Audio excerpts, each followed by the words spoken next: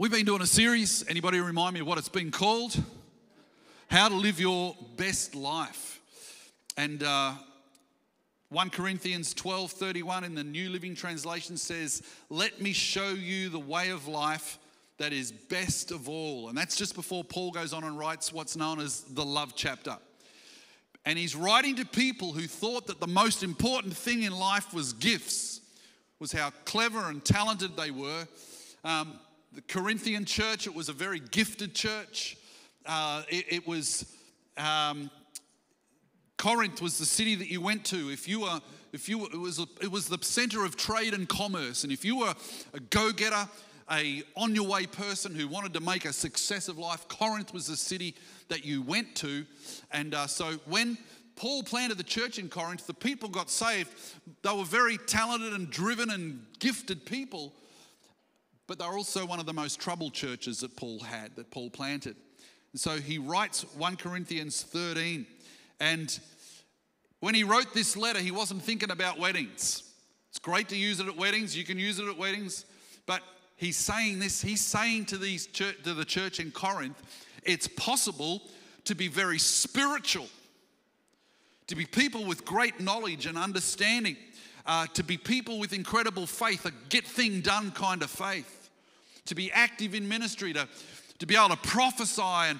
And like if you walked into that church, you'd think, wow, this church is something. And Paul says, hey, you can do all those things, but if Paul is saying it's possible to do all those things and not have a supernaturally changed heart.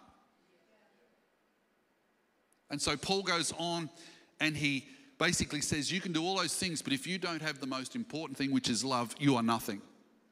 It all amounts to nothing. Wow. And it was actually a strong rebuke that Paul brings. And so he goes on and he begins to write about love. And we're just going to read those verses. We've read it again. And this is the last message in this series. So we're going to finish it this morning. Is everyone feeling a little sad or glad? Whichever way. Okay, so we're going to wrap it up. We're going to, next week I said we've got Lucas Connell. But today, so verse 13, Paul says, chapter 13, verse 1, if I speak in the tongues of men and angels but have not love, I'm only a resounding gong or a clanging cymbal. Think about this church. Think of what I just said, and this is the context, and this is what he's saying. If I have the gift of prophecy and can fathom all mysteries and all knowledge, and if I have a faith that can move mountains, you'd think, boy, I've come into a great church. But he says, if I have not love, I am nothing. If I give all I possess to the poor and surrender my body to the flames, but have not love, I gain nothing. Love is patient. Love is kind. Paul describes what love is. Then he describes what love isn't. He said it doesn't envy, it doesn't boast, it's not proud, it's not rude, it's not self-seeking, it's not easily angered, it keeps no record of wrongs. Love does not delight in evil, but rejoices with the truth. It always protects, always trusts, always hopes, always perseveres.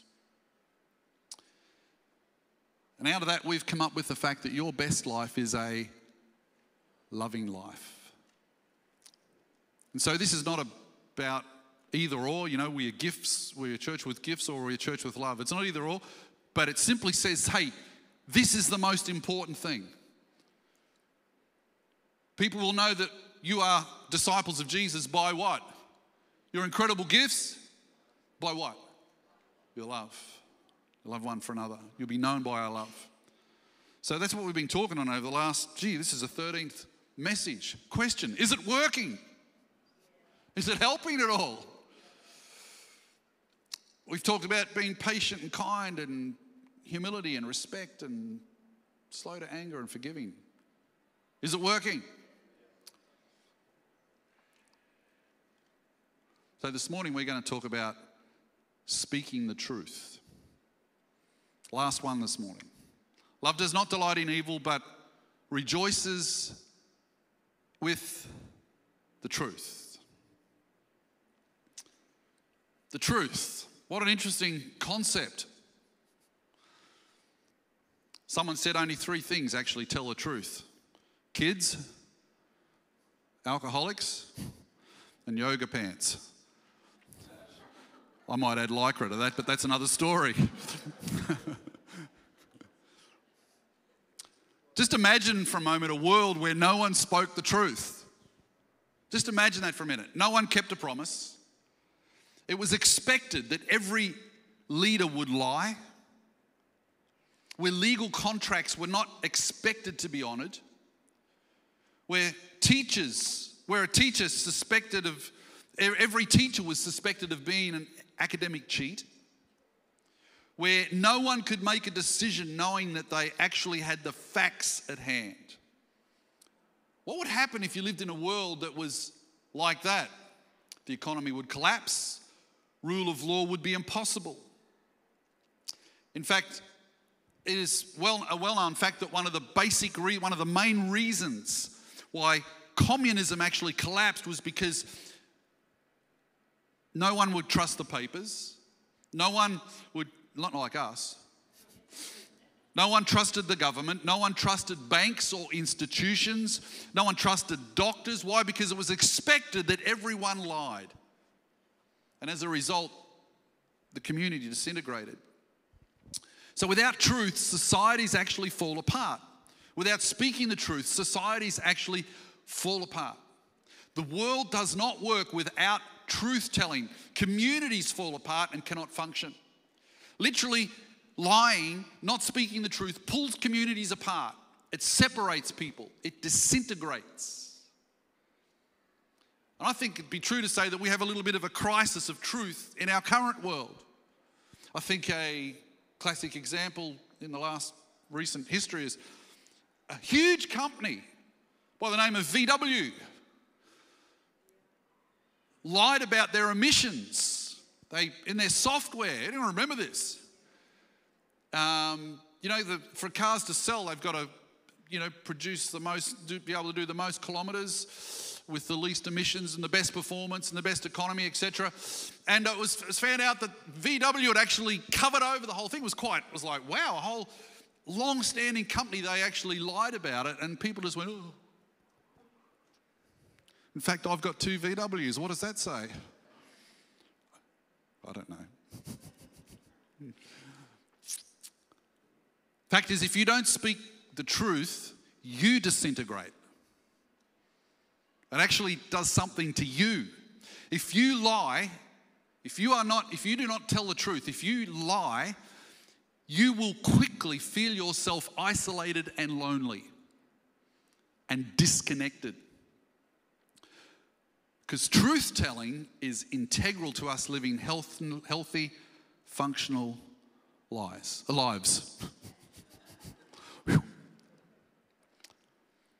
Let me give you I'm going to go to another passage this morning, which I think expands this whole idea of telling the truth. I'm going to go to Ephesians 4. Now, Ephesians, particularly chapter 3 and chapter 4, is all about our need for Christian community. It's all about the church and how it should be as a community of people together. It's all about togetherness and unity. It describes what the church needs to be. That church community is not just, fellowship, inspiration and singing, but that in fact, because we're in this community, that we actually grow and mature in every aspect. In fact, so a part of growth and maturity actually comes by being in community. We actually, because of the community that we are in, because we are the body of the church, body of Christ together, that supernatural change occurs. Let me read chapter 4, verse 14. So that's the context of how the community, how the church, the body of Christ, of how it grows us and matures us. So let me read to you verse 14. It says, then we will no longer be infants, so we'll no longer be a bunch of babies, tossed back and forth by the waves and blown here and there by every wind of teaching, by the cunningness and craftiness of men in their deceitful scheming. So firstly, because we're the church together, because we're the body of Christ, that we're actually, it's going to mature us. It's going to grow us. We're not going to be babies. Babies, I love babies. We dedicated 6 of them last Sunday. One had a great morning. If you're in the second service, we did that. And said, oh, did that happen in the first service? I must have slept through that bit. So, we love children, but, a little baby, making nappies and gurgling and throwing the toys out the cot, that's one thing. But when you see a 25-year-old baby, that's a tragedy, right? So it tells us what this community looks like. It says we're not, and it says we're not marked by deceit. We're not deceiving. There's truth in that community. And then it goes on, it says in verse 15, it said instead, so we're not deceiving or scheming, or we're not a bunch of babies, but instead, and this is the key to growth and maturity, instead, speaking the truth in love, we will in all things grow up into him who is the head, that is Christ. So as a result of being together in this community, we actually grow and mature, but the proviso is that we speak the truth in love. Follow me. That's the key. So for us to grow and mature, there has to be a speaking the truth in love in order for us to grow and mature. Which kind of says we need to be in fellowship, right? The way you and I mature and not be babies is that we are together in community and we speak the truth in love. And when that happens, when we learn to speak the truth in love, when that happens, we actually become our true self. We become who we're meant to be. Now that should prick our interest. It's like I've actually becoming what God intended me to be. It's like Pinocchio. Pinocchio wanted to be a real boy. And how did he get to be a real boy? Anyone know the story of Pinocchio? He got to be a real boy by telling the truth. When he lied, he turned into a donkey. Does anyone remember? Everyone's going to be watching Pinocchio this afternoon. Everyone just thinks of whoop and grew a big nose every time he lied. But the fact is, Pinocchio became who he was meant to be. He became a real boy when he learned to tell the truth. You become what you're meant to become. We grow and mature when we learn to speak the truth in love. Are you hearing this morning? Yeah. It doesn't happen in isolation. It's just me and my family and my TV. It happens when we as the church come together in community. We're joined in a meaningful way. And we couldn't do that during COVID, but now we can, right? So, if you think about why is that so? Who remembers Professor Subner Miller? Never mind, I said something completely irrelevant to most of you. He was a famous professor, and he always used to say, "Why is that so?" Never mind. You see, what made you what you are today is not just the decisions that you've made yourself. It has a lot to do with the family group you grew up in, the culture that surrounded you, the examples you saw, the relationships you had. Am I right? But also, if you jump outside of your immediate family, the school you went to, the community that you grew up in, and the values that they espoused had a lot to do with making you who you are today. And Paul is saying what will change you is a community at least as connected as your family is. A counterculture. Something that's going to help shape and form us into the image, into maturity, the thing that God wants us to become. That doesn't happen in a bubble in isolation. It happens in the family of God together. It's the way that it works. Paul is saying that what will change you is a community at least as connected as a family. And it's that is not just going to happen at a church event 3 or 4 times a month. That's a good start. And that is a step in the right direction. But listen, it's going to take, it comes about by being plunged, by being connected into a community that speaks the truth in love. Are you hearing this morning? It's why we believe in life groups here. It's about people doing life together. The Bible teaches us that we are members of the body of Christ. We are all body parts, but we're joined. We're fused to other people. And here, listen carefully. The thing that keeps the body together is truth telling. There's other things, but this is a very important one. You start lying and you see how quickly you become a lonely person that's disconnected from people. Lying separates people. Truth-telling unites people. Now, that might be the opposite to what you think, but it's actually a fact. And it works in any community. Look what verse 25 says. It says, therefore, each of you should put off falsehood and speak truthfully to your neighbour. It's not just the church community, but in the community in general. Human community is impossible without truth-telling. And the goal, listen carefully, the goal of truth-telling is to bring people closer together. Because that is maturity. The outworking of maturity is people living together. Yes? Really? When I speak the truth, people run a mile. How does speaking the truth bring us together? In fact, when other people have approached me to tell me the truth, I usually run a mile. Well, the answer's found in verse 15, which we just read. Speaking the truth, what? In love. Love. Speaking the truth in love. And there it is. I had my little whiteboard up here. I'd draw a triangle on it. I should have did one and put up on the board. A triangle. And there's 3 corners to the triangle. It says, speaking the truth in love, we will grow up. So there's 3 corners to the triangle. There's truth, there's love, and there's maturity. There's growing up.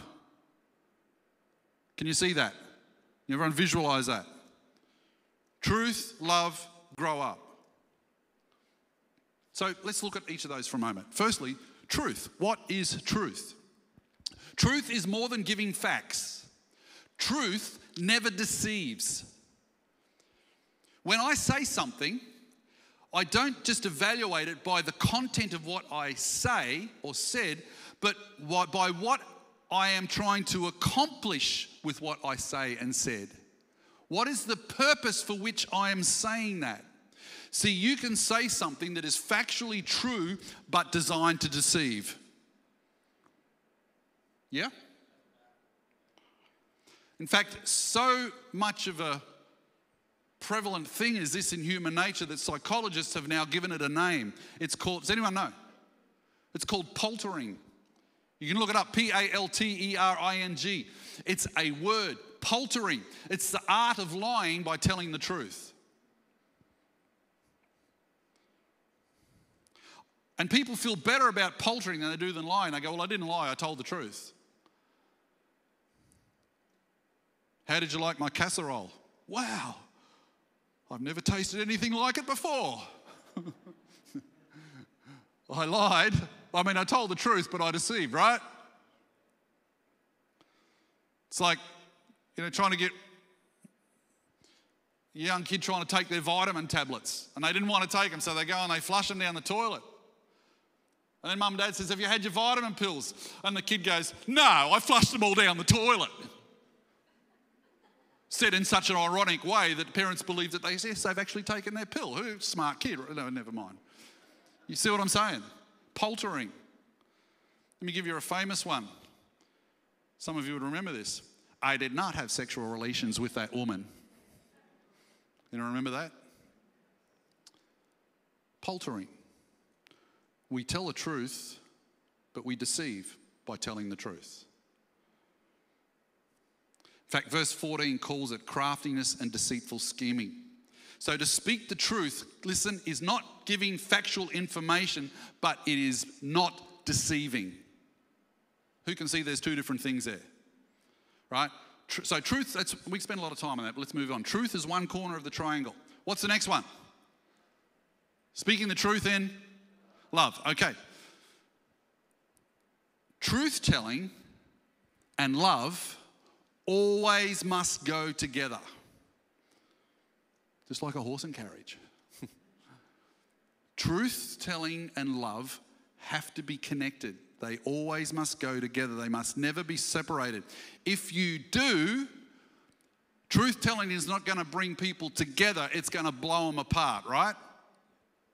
And this is where we've got to get this. Truth-telling without love, listen very carefully, truth-telling without love isn't actually about truth. It can be harsh, cruel, point scoring, pull someone down to size. Hey, social media.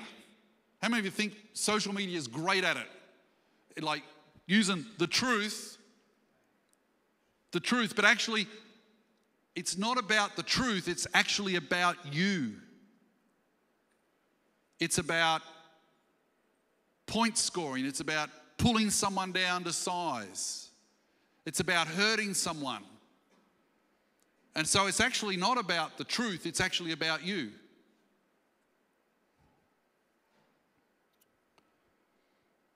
And whenever you do that, when the truth is not about love and it's actually about you, people are going to run a mile.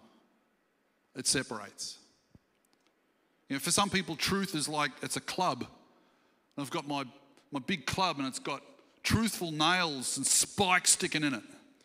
I'm just going to beat you up with the truth. Let me tell you a few things, son. Bang, bang, and you leave a mess, bloody mess. And you go, I've given them the truth. That's not about truth. That's about you. So truth without love actually isn't about the truth. But also, loving without truth-telling isn't really love. Did you catch that? Loving without truth-telling isn't really love. So,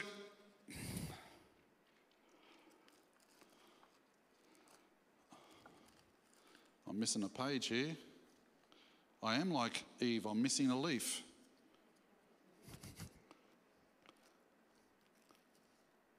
I've actually missed a page out. You see, loving without truth-telling isn't about love. Let me give you an example. It's like, you know, a father fails to tell his daughter or his son about why their behavior is so destructive. And so because I love them, I'm not going to tell them the truth. No, that's not loving. That is actually about you. Because you're too afraid to receive their disapproval for a short period of time. And you've actually exploited them. You've taken away from them the opportunity to see something, get a sense of reality and grow, right? So it's actually not loving at all. It's about you as well. You need to actually just take some concrete, harden up and be able to speak the truth if you really, truly love. So speaking the truth without love isn't about the truth, it's about you. And loving without speaking the truth is actually about you. Did you catch that? So this is an important thing because I don't think we're good at it. Well, okay. I don't think I'm good at it. Have I got any friends out there? Please help me out here. You can tell me the truth if you like, but just do it in love.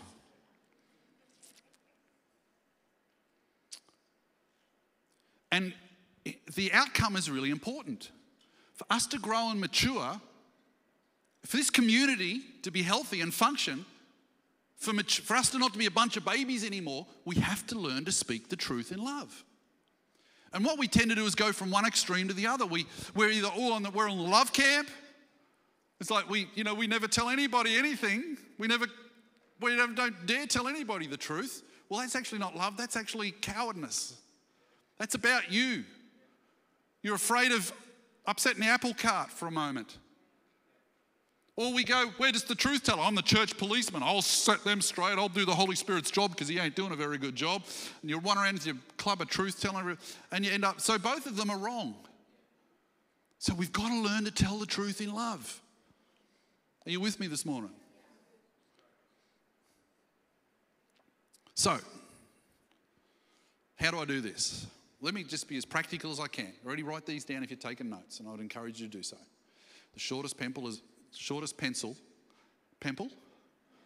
A pimple's a little bit like a pimple, but it's got, anyway, never mind. It's a pimple with lead in it. It's a pimple, all right?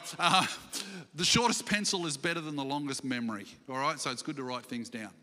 So how do I do this? How do I speak the truth in love? Who wants to know? Number one, check your motive.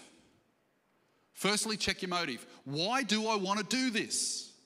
Is it just because someone's not living up to what I think should be their standards? The Pharisees were great at that. They were always telling the truth because people weren't living up to their level of holiness, right? So this is not about, if that's your motive, it's like, I'm offended by and you're walking around the community telling everybody the truth.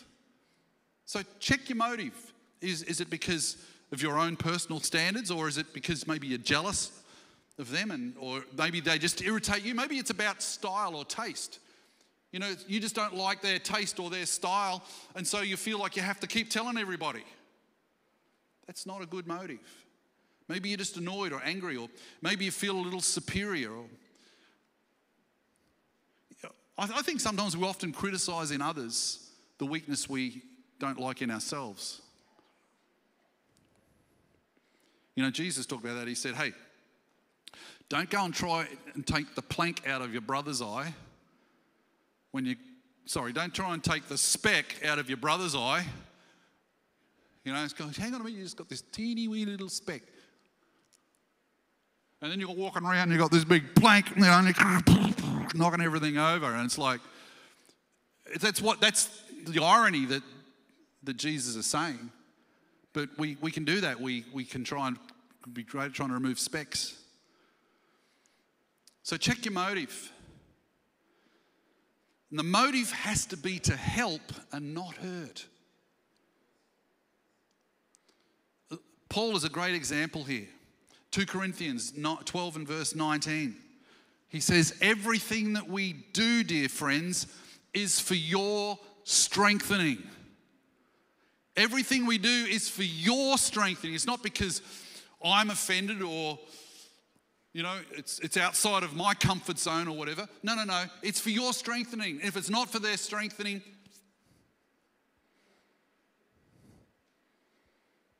in fact, verse 25 have I got it in here? Verse 25 a bit later, and it says, speak only what is helpful for building others up. Speak only what is helpful. But so often we're not speaking what is helpful for others and building others up. We're speaking only what is helpful to us and to get it off our chest. So everything we do, Paul says, is for your strengthening. Proverbs 27 and verse 6 says, faithful are the wounds of a friend. In fact, I'm prepared to risk the friendship to tell you the truth. I love you so much and committed to you so much that I actually risk it to tell you the truth. Faithful are the wounds of a friend. Generally, we only do loving truth-telling to people we want an ongoing relationship with and we care about as a principle. So number one, check your motive. Number two, plan what you're going to say. Plan your presentation. Think about it. 2 Corinthians 2:4. Listen to what Paul says. This is before, Paul gives them a really stern word. He said, I wrote to you out of great distress and anguish of heart and with many tears, not to grieve you, but to let you know the depth of my love for you. Wow. Some of you can relate to that. This is not just kind of an impulsive reaction, let them have it. You've just upset me on the day. There's a planned thinking, and it comes out of an absolute motivation of your love, the depth of your love for them, right? So plan what you're going to say. So the planning involves when are you going to talk? When are you going to talk about this? Timing is everything. Just listen to a drummer playing out of time and you'll soon work out the timing is everything. Timing is everything. Can I just say, I have waited months. I've waited 6 months. I've waited a long time sometimes before I've spoken the truth to somebody. Because I so want them to receive it, right? I've waited a long time because I want them to be in the right place to receive it. Esther had some truth she wanted to tell the king. And she waited 3 days and she prepared and she thought about it and she got herself ready. We need to take that same approach. This is what speaking the truth in love involves. It's not just like, yeah, well, you've upset me today, so I'm going to tell you the truth. That just destroys, that blows people apart. How many can see the difference between those two? The when. It's not last thing in the car park. Yeah, by the way. It's not when they're under a heap of pressure or you're under a heap of pressure. You want them to receive it. And can I just say, ask God for the right opportunity. He'll give you one. Timing is everything. When? What? We can tell the truth in so many different ways. One of the great ways to tell the truth is examples. I love the way when Nathan the prophet come and had a word for David after he'd sinned with Bathsheba. He comes and he doesn't go, you're an adulterer. Well, that would have been the truth, right? He comes to King David and he goes, let me tell you a story, David. There was a poor man. He had one sheep and he loved that sheep so much. And then there was a rich man who had thousands of sheep. And one day he wanted to have a feast for his friends. So instead of taking one of his many sheep, he goes and he steals the one sheep that poor man had and he killed it and he made it his own. And David got angry and he goes, because he was a shepherd boy, right? He knew what it was like to put a sheep over his shoulder. And he gets mad and he goes, who was that? They deserve to die. How many of you know right there, David jumped in the bag and zipped up the top. And then Nathan goes, you're the man. Now, I said that to be funny, but how many of you know that we need to think about what we're going to say, how we're going to communicate it? And this is not a long message on communication, but who can see the truth in that? So think about what you're going to say. And then how? How are you going to say it? Say it tactfully. Proverbs 16:21 says, the wise in heart are called discerning. And what? What are gracious words? Words not necessarily that they necessarily deserve. Is that what grace is? Okay. But gracious words promote instruction. So say it tactfully, say it lovingly. Paul, you hear it in his words, he's so loving. Say it gently. Listen to what Galatians 6:1 says, and I'm going fast here, but Galatians 6:1. Brothers and sisters, if someone is caught in a sin, you who live by the Spirit should restore that person, what? Gently. Because watch yourself, or you might find yourself in the same place. Gently. So we do it tactfully, lovingly, gently. So plan your presentation, okay? Check your motive, plan your presentation. Number 3, give affirmation. Let's move quickly. Give affirmation. 1 Corinthians 1:4. Listen to the way Paul begins and ends his letter to the church in Corinth, which was a very rebuking, which was a very corrective letter. In 1 verse 4, he says, I thank my God for you. I always thank my God for you because of his grace given you in Jesus Christ. I believe in you. I believe you're called of Jesus Christ. I believe that you're saved. I believe that you're born again. This is not about a reflection on whether you're saved or not. This is about the fact that you're a child of God. Who can see that? He starts with affirmation, and look the way he ends in chapter 16. I think it's chapter 16. 16:24. He says, my love to you all in Christ Jesus. Amen. I believe in you. I love you. You got that? Affirmation. And then lastly, risk their, and this is why this is so hard, risk their rejection. Not because you've been mean, not because you've been unloving, not because you've been untactful, but you've done everything you can. You've thought about this, you've planned it, you've affirmed them, you've done everything you can. But you've got to risk their rejection.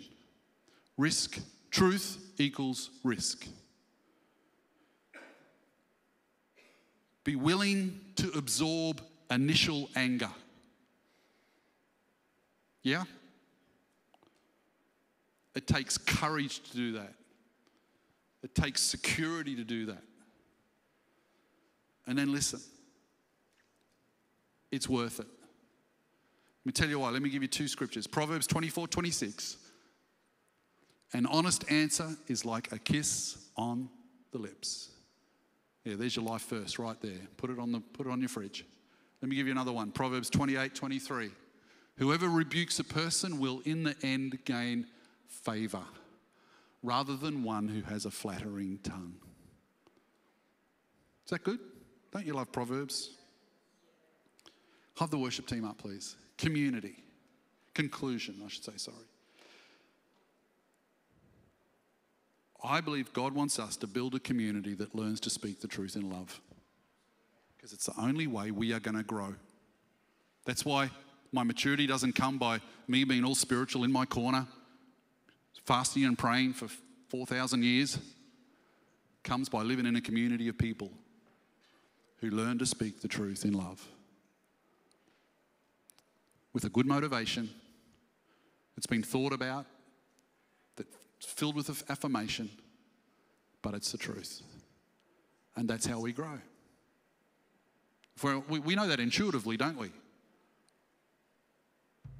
And it happens, it's meant to happen most in the body of Christ. You will know that they are my disciples by their love. Love rejoices in the truth. That's what we rejoice over. We rejoice in the truth. Thank you for telling me the truth. You haven't exploited me. You've given me the opportunity to see reality and grow. Are you with me this morning, church? And we become mature. There's not smelly nappies all over the church, toys flying out the cot, lying on the floor doing a little hissy fit. We're mature. To receive this word this morning, church. And do you know what? Ultimately, it reflects Jesus. Jesus come, he was full of grace and full of truth. It says it. He's full of grace and full of truth. He's gracious and he's loving, but he speaks the truth.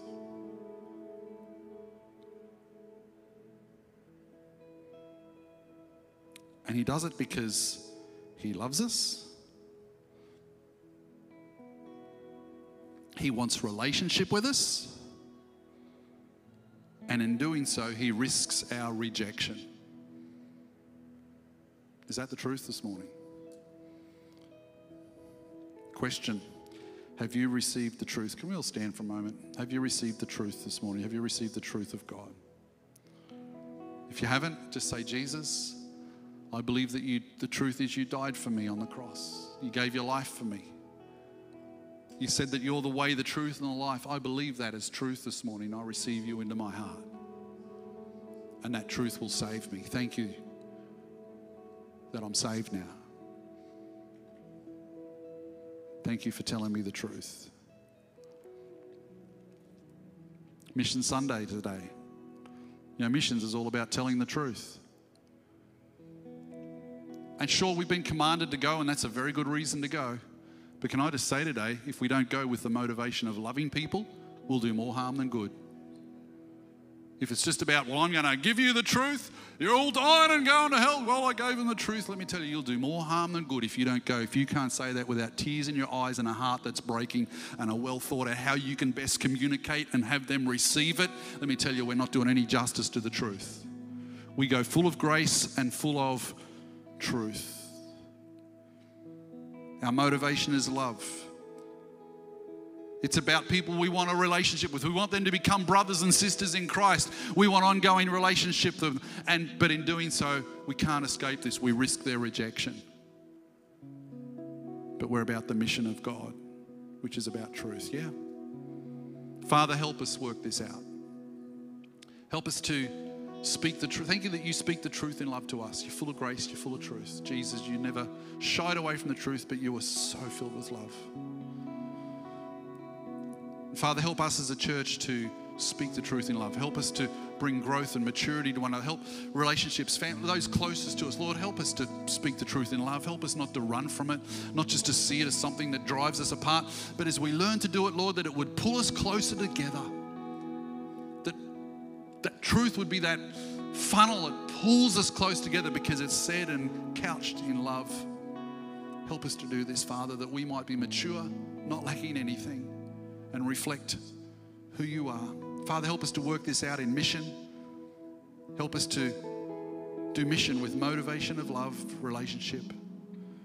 I ask this morning in Jesus' name.